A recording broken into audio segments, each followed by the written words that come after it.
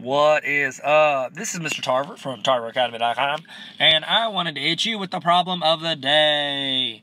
Problem of the day. Problem of the day. Don't know why I'm acting like I'm rapping today. Okay, so here we go. The problem says, simplify 12n squared plus 15n all over 3n. Alright, so what you do here is you want to try to reduce this equation to be smaller. When they say simplify, expect that you're not going to be like, oh, n equals 3. First off, there's no equal sign in this equation, therefore we're not going to say it equals anything, because we just are going to have to simplify it as small as we can. Okay? So here we go. What you want to do is essentially you're going to split this problem. So you're going to do like a 12n squared over 3n plus sign 15n over 3n. Now, some people just like to do this, circle, let me get a different color. Like to circle this and do that, and then circle this and do that. That's fine, whatever your heart desires, okay?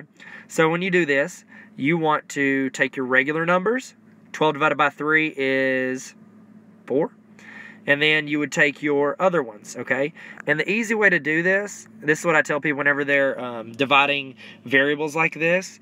Your number is going to end up either on the top or the bottom, numerator or denominator, based on which one has the largest exponent. This one's larger, so therefore our final numerator is going to end up on top, okay? So you just subtract them. And then the final answer depends on where it is. We know that's a 1, so 2 minus 1 is 1. So therefore this reduces out, and n is on the top. There's n to the 1 on the top. Okay, and that just becomes a 1, so 4n. And then 1's on the bottom, because we got rid of this little fella. Alright, plus... Then we do the same thing here. 15 divided by 3 is 5. And n divided by n would be n, 1 minus 1.